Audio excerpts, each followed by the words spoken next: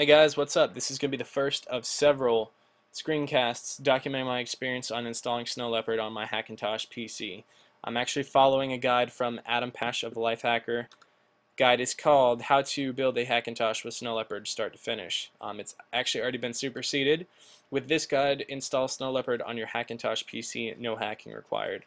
There are a few things that you're going to need to get started, and those are documented in this tutorial. The first is supported hardware, which on this guide Adam goes at length to discuss, and even provides you the links to Newegg so you can purchase. A USB thumb drive that's at least 8 gigabytes in size.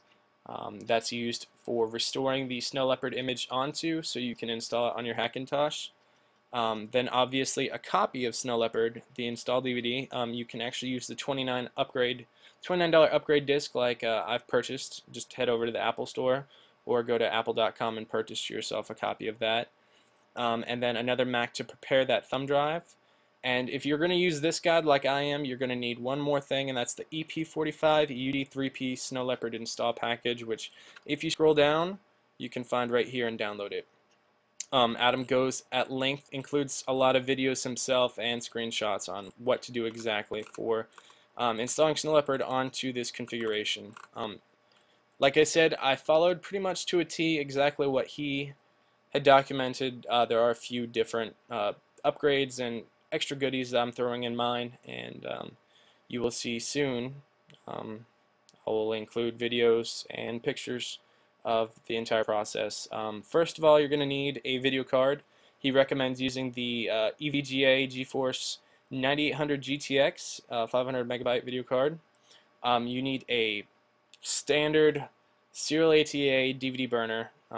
This one that he recommended was $34.99 from Pioneer. I'm using the same flash drive he used. It's 16 gigabytes from Corsair.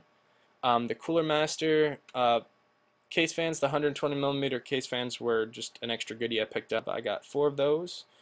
I also followed Stellarola's blog, which documents compatible Snow Leopard hardware, because I do need a wireless card in my Hackintosh. So I picked one of those up for $13.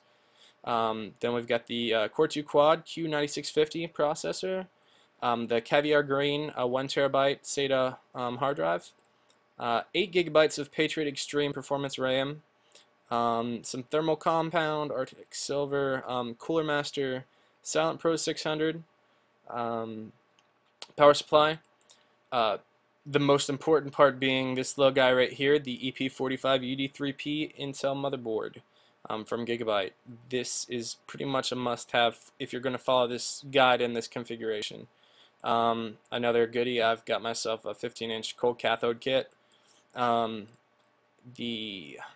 gigabit network adapter from TrendNet, and then these stupid 3D vision glasses came with a video card, so those are free.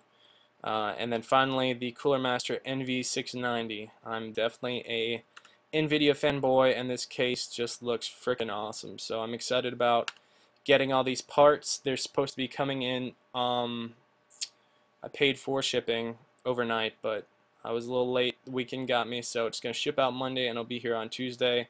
Videos and pictures to follow.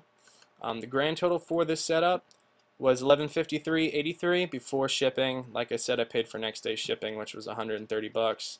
Rush processing didn't apply, so I knew I better refund me that $3 so I can get myself some chicken nuggets and a shake at McDonald's. But the grand total was $1287.08. And like I said, in the next few days, expect to see pictures, lots of video, and I'm going to follow this guide to a T, so you'll just have more reference on how to build yourself a Hackintosh with Snow Leopard on it. Stay tuned.